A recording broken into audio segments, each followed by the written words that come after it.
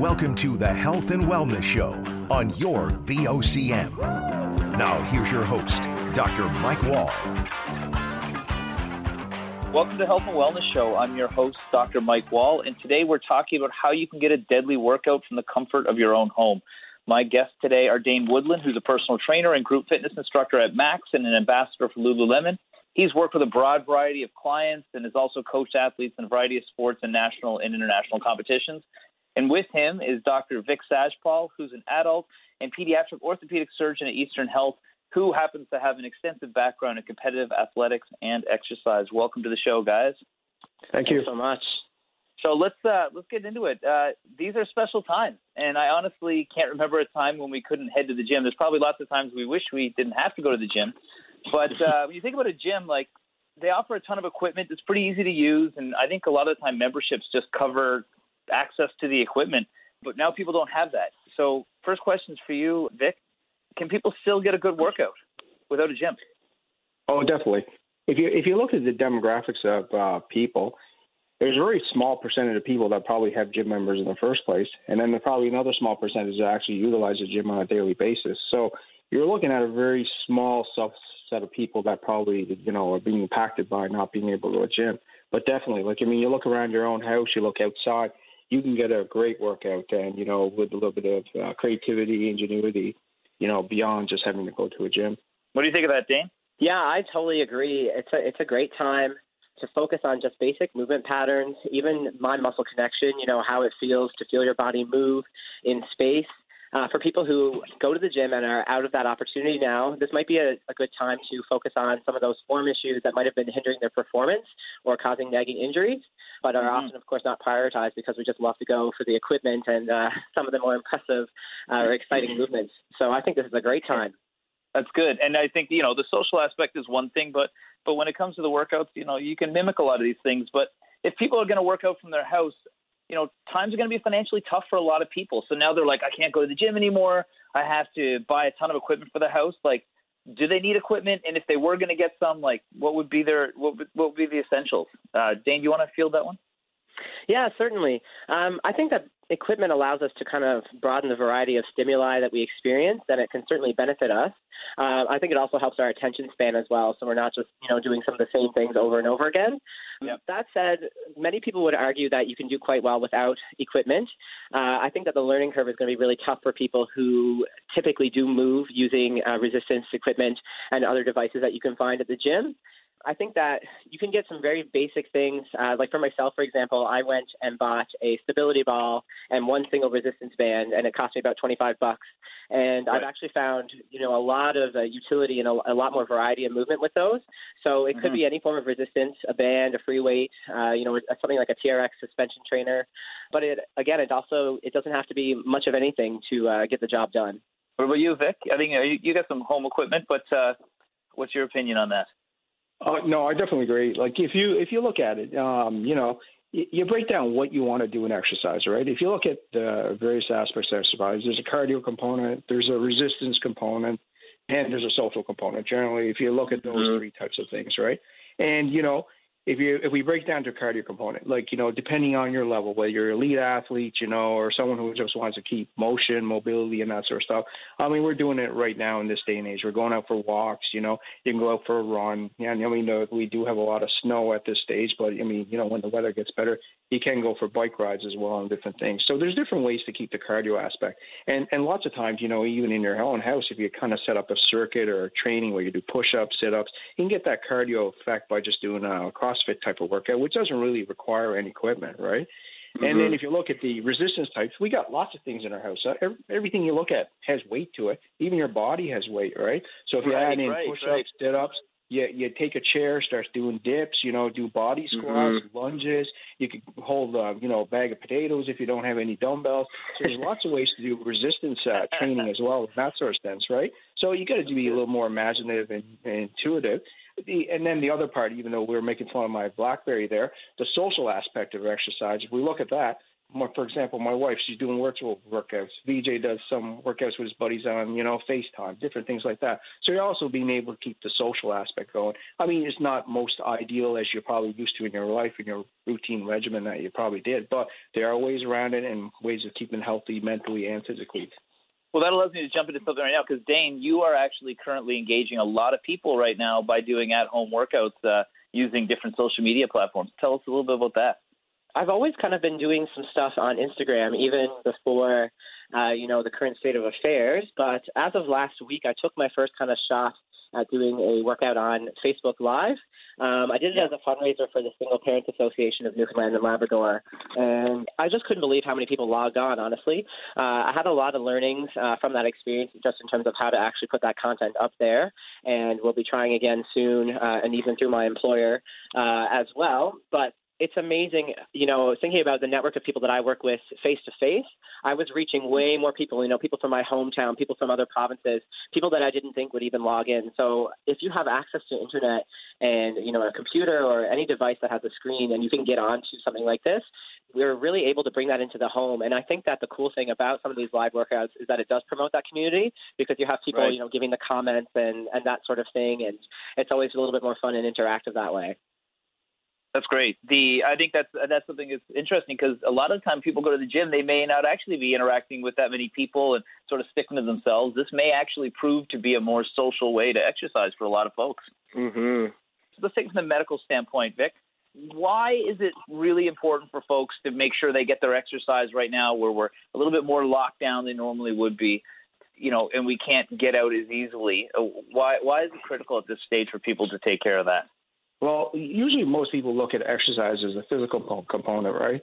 But I think in this stage, we're in unprecedented times where you're locked down, you're in your house more. You have to look at the mental side of exercise, right? And I think as we talked about with these various technology age, virtual workouts, FaceTime, it gives you that social connection with others or in terms of talking to people differently. And you're working out, you're laughing, you're, joking around with different people. So it gives you that connection that there's a human society out there that even though we're confined to our house. I think the other issue is it helps you manage stress.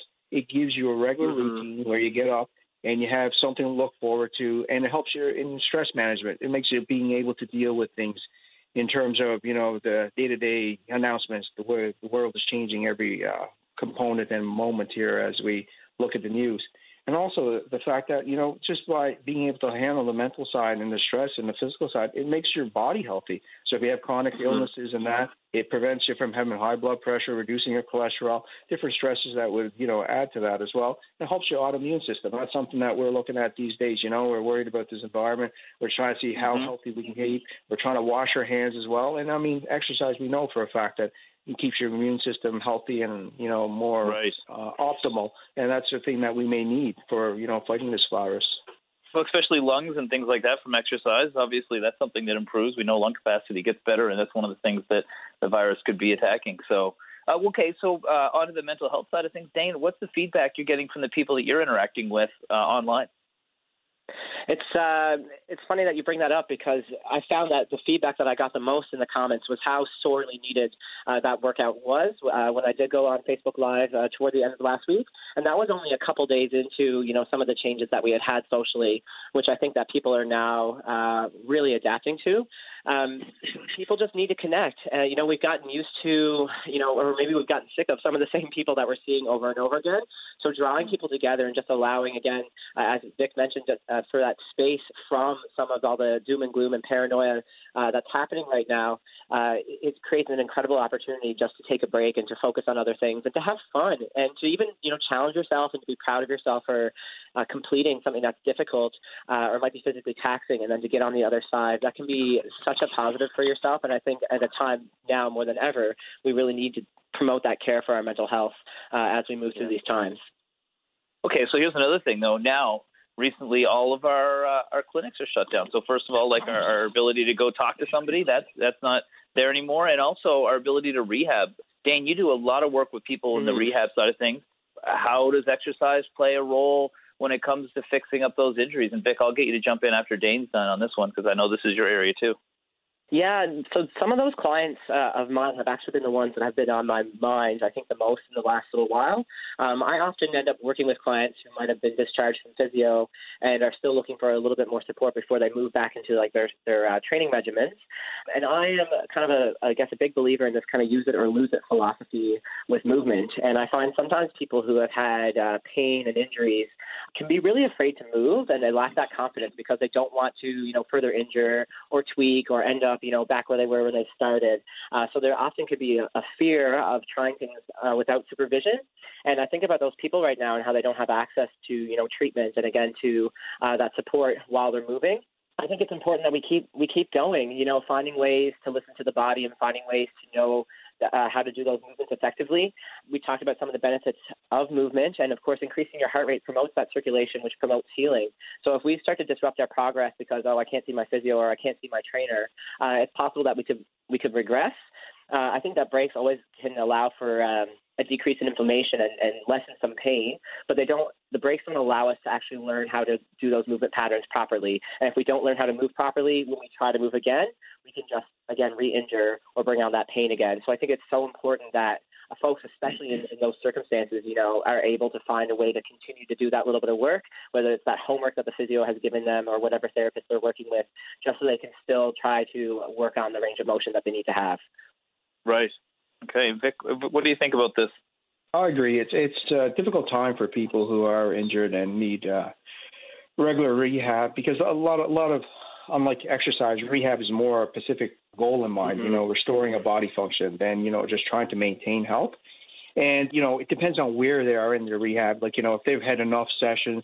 Usually most rehabs trying to go to a home program allow you, I guess more hours are at home, so allow you to get into the benefit of, working out and helping those mobility motions at home. And if you're in that stage, then you probably will be beneficial that you could probably carry out while, the 3, 4, 5, 6 weeks that maybe you're absent from your regular regimen of, visiting a physiotherapist or a chiropractor or whoever does your rehab until that period is resolved. There are opportunities that, exist now in terms of virtual care. I know a lot of physiotherapists, are, even though with their offices going to be closed, are going to reach out to their clients and going to provide, in a sense, ability to technologically go through routines and that. And I think that's going to be coming, but it might be, a lag factor between the person needing it and that sort of stuff. But it's important that if you're struggling, that you reach out to any healthcare worker, hospital, various avenues of resources are existing that no one should suffer. And there are plans that can be implemented to help those individuals. We're doing it remotely, obviously, today because we're all staying home. So let's get into the basics for everybody right here when it comes to exercise. Maybe I'll throw this one over at you first, Dane. Tell us the difference between the types of exercise that are out there for people to be able to get when they're at home. So I think that two big categories that we look at when we consider exercise are cardiovascular training and resistance training.